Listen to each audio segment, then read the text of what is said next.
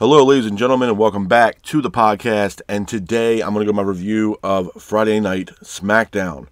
Starting off tonight, we have the Bloodline. Bloodline enter the arena. Next thing you know, they attack Apollo Crews backstage. Looks like they were upset about losing their matchup at Survivor Series against Roman Reigns' Bloodline. Moving on from that, we have a Cody Rhodes segment. Rhodes talks about Saturday night's main event. Rhodes then talks about Owens. The American Maid is here. Gable gets in the ring. Gable says that Aldis made a call to bring him to Smackdown. Gable then mocks Rhodes. Gable then says Rhodes is a horrible friend. Rhodes then mocks Gable by calling him Shorty G. Rhodes says that he used to be known as Stardust. Rhodes then talks about American Made, and then Rhodes tells Gable that it should be him versus Gable tonight. After that, Michael Cole talks about the transfer window of talent that might be switched up from Raw, NXT, and SmackDown, which I will talk about towards the end of the podcast. Moving on from that, we go into our first official match of the night. It's a U.S. Women's Tournament matchup. It is Naomi versus Tiffany Stratton versus Elektra. I thought it was a good match, man. It was a back-and-forth matchup between Naomi, Stratton, and Elektra, with Naomi keeping the pace of the match. Elektra then hits a Blue Thunder Bomb for a near fall. Naomi then hits a rear view on Tiffany Stratton. Candice LeRae is here. Tiffany Stratton hits a moonsault, pins for the 3, and your winner of the match moving on in the tournament is Tiffany Stratton. After the match, it was shown backstage that the Street Profits were attacked backstage, and the Street Profits were out of their tag team title match, and DIY would replace the Street Profits against the Motor City Machine Guns for the tag team titles. Moving on from that, we go into our next match of the night. It's Piper Niven taking on Bianca Belair. I thought it was a good match. Back-and-forth matchup between Niven and Belair, with Niven keeping the pace of the match. Belair then hits a spear for a near fall, but Niven hits a powerbomb for a near fall. But Belair hits her signature KOD on Niven, pins for the 3, and your winner of the match is Bianca Belair. Hats off to Bianca Belair for getting the win in this matchup. Moving on from that, we have a Shinsuke Nakamura segment. Nakamura comes out to the ring, but he's quickly interrupted by LA Knight. Knight has a microphone. Knight mocks Nakamura. Knight he said he wants his rematch back for his belt. Andrade is here. And then all of a sudden, Tama Tonga attacks Andrade ringside. Fatu then attacks LA Knight in the ring. Solo Sikoa is here. He hits a spike on Andrade and LA Knight. Solo then grabs a microphone and says the Bloodline are not done. And Solo says that he's still the tribal chief. Moving on from that, we have a tag team title matchup. It is DIY taking on the Motor City Machine Guns. I thought it was a good match, man. Back-and-forth matchup between DIY and the Motor City Machine Guns, with the Motor City Machine Guns keeping the pace of the match. Gargano then pushes Ciampa in the middle of the ring. Ciampa says that DIY is done, but Gargano hits a low blow. The crowd erupts.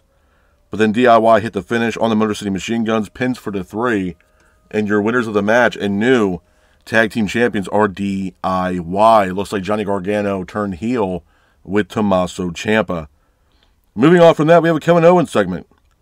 Michael Cole meets Kevin Owens outside in Kevin Owens' rental car. Owens talks about Roman and what Roman has done to Kevin Owens. He also mentions the Bloodline as well.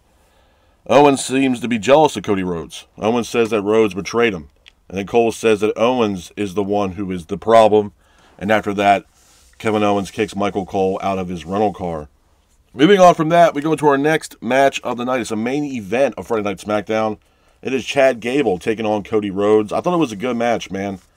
Back-and-forth matchup between Gable and Rhodes, with Rhodes keeping the pace of the match. But Gable applies an ankle lock. Gable then hits a diving headbutt for a near fall.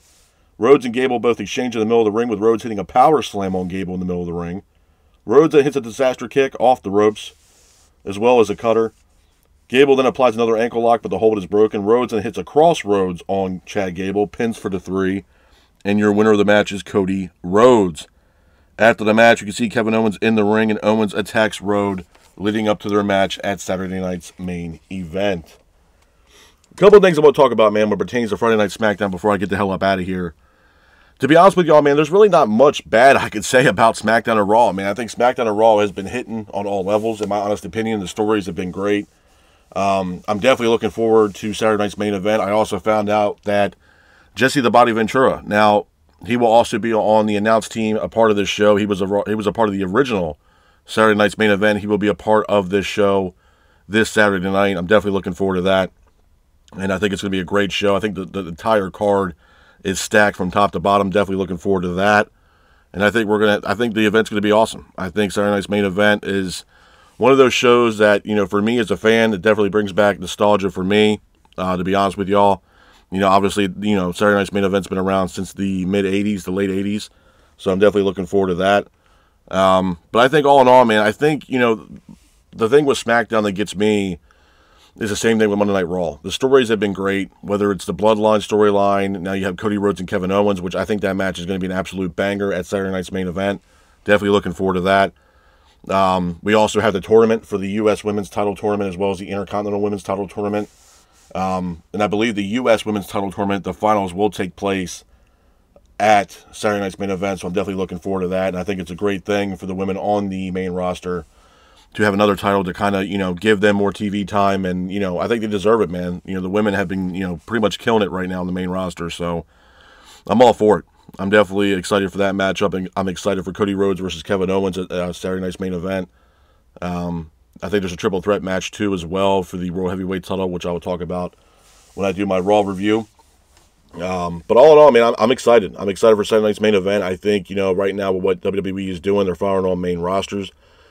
With both Raw and SmackDown. And for Saturday night's main event, I also found out that it's not going to be a one-off. I think there was another one announced in January, another Saturday night's main event. So it looks like the Saturday night's main event is going to be back in the rotation for the foreseeable future and for WWE. So I'm definitely excited for that. And I'm excited for the first show back for Saturday night's main event. We're going to have Jesse the Body Ventura, like I mentioned earlier, on the announce team. For this event, he was there for the original first ever Saturday night's main event on the commentary team, so I'm definitely excited to see that as well. So I think everything's shaping up, man. I think Raw and SmackDown's doing great things. I think, the stories are definitely hitting for me personally.